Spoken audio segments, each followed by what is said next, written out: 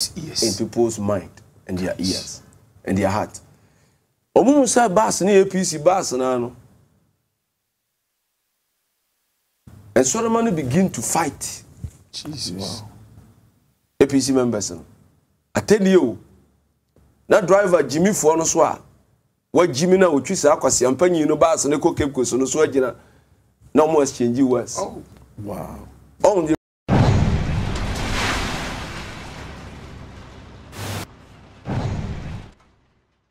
Abusia me samo akwa basonko eba GH Cap TV midin edikofi alba mene na mama santi tafidi no so ana me ko hu so for pani I friend Reverend Obofour ni jata awudi ohene owo nkan kuduem ya no ede nsembi ebe tudwa na obi ya sen sebe na papa no ede betudwa asem ni nyina ne se 31st night ya na obi anu ya papa Obofour enema ekoso ewo ne sofo pani a won se fe no sofo Adom kyei na ntawantaw bi aba won asofofo ni mienu ntam a kyekye nya asem keto akwa ekwanya ntawantaw ne ba o ntamu a ye papa Obofour ne ye papa sofo Adom kyei asofofo mpanifo mienu ekontokwa ne anopa ne awie nwumre de adekunti omo kontokwa ne de me ubisame a ne koe ba kope mi hu omo ene be kira adekunti omo kontokwa. Now when at 31st night in Japan, sorry, Ubi also said, yes, Papa, Penny, Sofa, don't chibia. The church members in the Bibri, Cape Coast. Sasuna, your Papa Obofour, so church members in the Bibri, also Cape Coast. Women I keep a buy, and women I be here 31st night. No more point, I saw no more call. A dear Sam in the Coast Cape Coast Quanason. Yama, your Papa Obofour, and church him, Sansa, maybe do me the 2 days of noon, Assam, aha, Yan Kasam will be.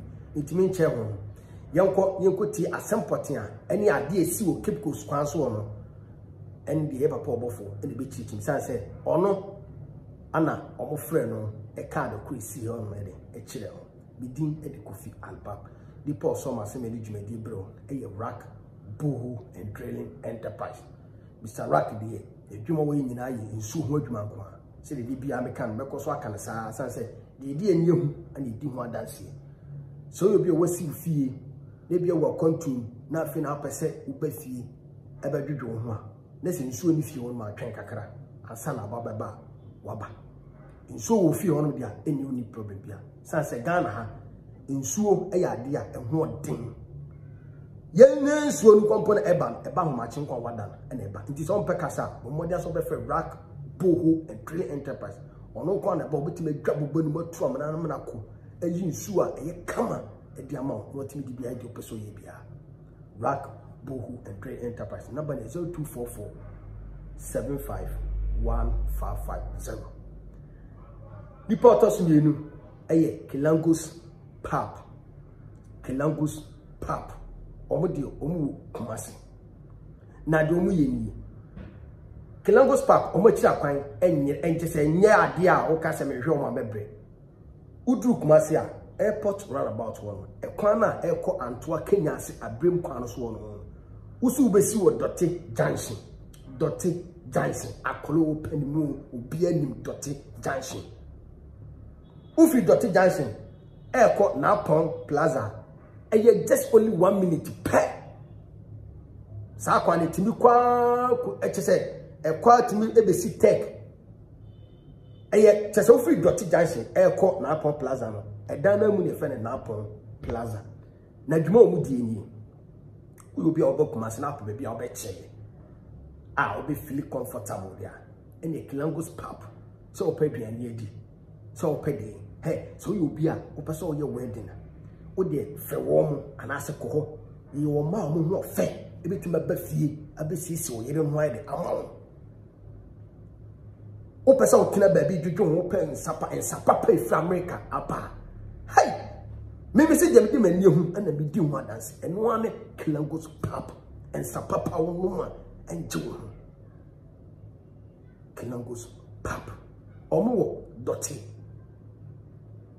koho na kwadwodwo ye be so condition asi so uyobia opese opese ye party bia na wadi bi kwa na woni event center bia kwa ombetimi adini nyina amo so openkunya se wonya yie ade na wo pese wonya ukokelongos papa honoma unya anaso na icon plus edan mu nyina ni nyina bibia opedi a wo sabe de be ko de so ma so me de dwedi de bro ya ko ni enkotie ya papa Obofour enumasem emrasisia ya point 31st no enem se ta Cape Coast for car ekono obi betima se daachi Cape Coast for car na ekono se omukonya tie problem Okay.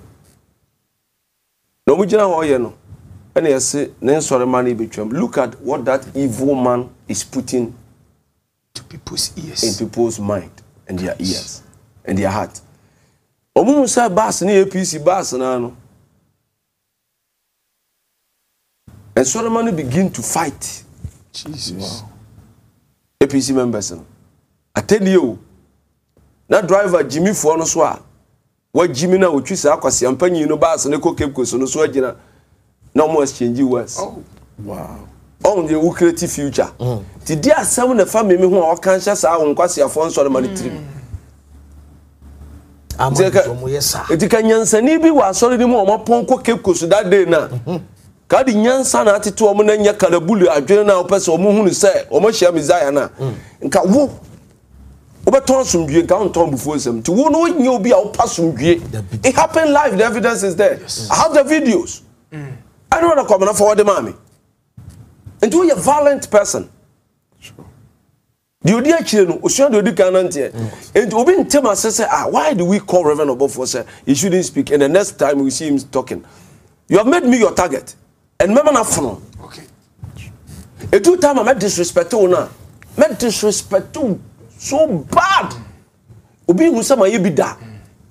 And tell that your foolish wife to advise you not to discuss me in any of your meetings. And yes, sir, that your foolish wife will regret ever marrying you. Okay.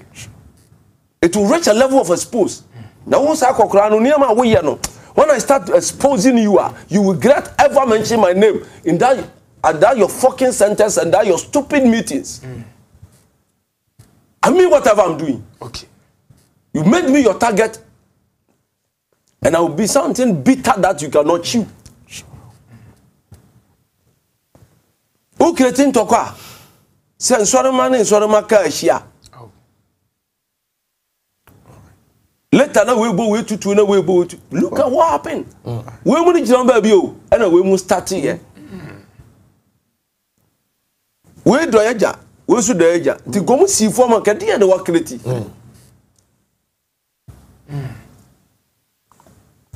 It was satanic seed now, dear. And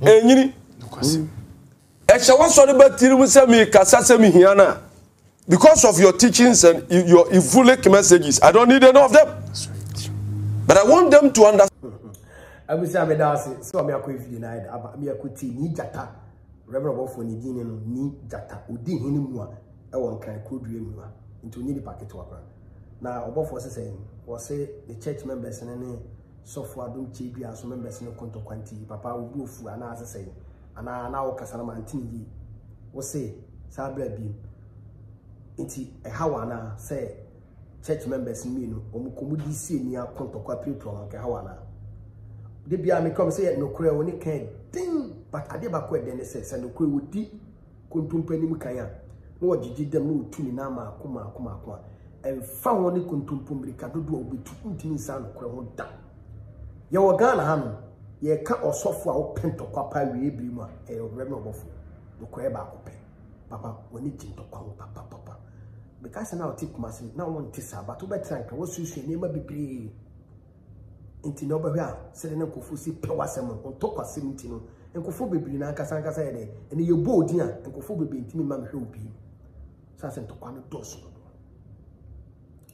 31st night yes wo nipa bebre ko so for adom che bia so no nya sam kweto you see nipa 2.5 million and ko honom na se Ghana kwa say 30 million kwa na mu 2.5 kwa sanka aka 275 naka omo maka no so wo bibini obetrase no asese se de na sofu pani adom che bia ye ya enkofu wetima akọ na aso dem obetena se wosua saa de say ya next year no enkofu kro na bitima ba na aso da bi obe ntokwasem Reverend Obofour ye ka sofo a be 5 years ni wa kontoko social media ona ne yonko asofofo akontoko a na ye wa mi hunye kura no ye papa ze gusu bempa up to now nim adekwa course a ye bedi brunyen nya papa twa na mapa ne awie ne enwumani mu ahomachi nyina sofo efe ne igwe tokwa sofo nkutu ntokwa sofo panyu kofu duru ntokwa Bishop Obi ni masem kompodi enkakura unya no kompodi on de chese de wa fu bu ba ko kompo ede ama no we sa ho be time ho be ye hi sana Ghana 40 afi bia ni munsem he mopa bae we Ghana fo nya mopa nyina sof bi efe neja no e Pentecost ni no ayi we na asoro adwoso ye fe ba bi da dente nyina na e kompa bo eja bae basis saso ene ana sof adu chibia abaso Prophet wa mnyina bejo mudinko Bishop Obi ni mnyina wo Obofour wo so the same thing enti se na wo betena se nkora asole ma na ye kuntu wo beka ho asam dia papa tena se busa se wa wo yesofu pani no wo ntokwa dodo se no wako enti se wo sofu wo church members no kwa de enti se wo ma na ye wo asa na wo atwa to wo ana church members ye de so e fa so bi enti se wo hwe no wo anya ntokwa no a wa wo yesofu pani wo kwa no pa na ewie na enwure imu ahomache se se atiasi wo church members so ekontokwa dia ene ochina bi no ebeye wo yire no ma esu beti abusi abonten akokontokwa eba saa na oye kandinia edi esuba na wo dan edi ama nchiri ma no nti Reverend Obofour Ghana for pewase san say edu mebi na house ye wo niema preach no niema bi na mkofo ni jon kwan afaso na no yire no mba no abusua chese wo ma asofofo bi ko asua saa de ne asofofo bi no mo so o mo yire ma siesia chese wo ntimi nda o mo yire di nyina ehun se da bi emra so se wo ye sofo na wo yira wo so betimi de wo yira ababa ntem wiase nyina de ehun nti saa ne ma na de ba na amafo de jo by so de saa ne ma nyina ato nchen ana de bia ntokwa ne nsema kase mu mpu atwa mu atem didie papa wo ye sofo pani wo ye saa enwa wo ye saa hu be ye Ghana for se men kan chose adidi atem do omani nji sanyama no empo atwa omani nyi sanyama wo ye sofo atwa sa papa to wo say ya Ghana fo obi abitima fa so bi obi bitima hwew ebi asua no so asachira ne koba se de bia ntokwa ke bia papa na dien ana ye daachi wo dien edu anim ka kwaka che Yesu ene ni nyankopo ye nya nsa ade asofo adom che bia de aye Reverend Obofour de bia mo kontokwa ne anopa ne ewie nyime de mi kofi aba me ni mo hwe mumienu na nokwane wo muntam so what I say we see am ton so bolu ana ozu oton sense we eso so de bia de achi bia didi obia so dan so ye ma Ghana ha no enimu ani enimu de opa osofo Obofour asem opena asem serika ne church members tu kwa na still obekọ na aso sanso so na osofo adom che bia de opena asem so opena asem e ka ne church members gwan kwa na still obekọ na aso enti de biem ene ho ntokwa no na de bia Ghana etin asofofo ntokwa gidigidi esa emwa muda suba padi si e daachi nyakopon ba obetimi akasa mpa odi na duma jamo muso mutimi hwe ni yi etimi di so emabia kama ne koba se ntokwa na afi bia ne mu asofofo de bia ntokwa gidigidi sana e ba sa ne ni yeso ye etimamufo no ni yeso ye nyeden bitin edikofi aba se ne da hweme mo akwa ba ha GH Captain so follow page no Facebook follow page no Facebook no like page no was a share video na as account and a YouTube and so GH Captain over subscribe and sabado see the video be otuma bohu ne na koso Ghana any we asira rack bohu and trading enterprise and the Somerset be jumedi e bro ana pair rentals and the Somerset so come be ana Kilangos pap au book mase buku doti and the Somerset be jumedi e bro so anti me ke bi ma makremina all the best bye bye.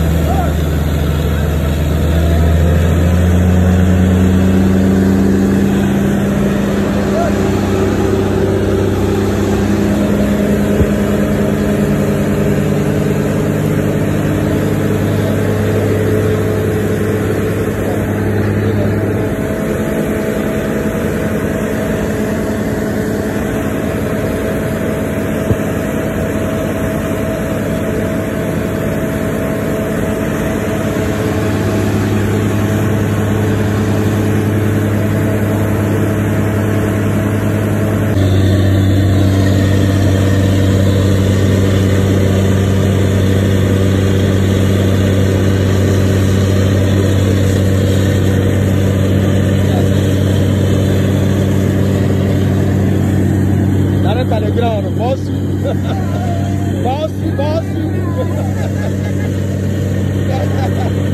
Track go and really come by. It's what they took you.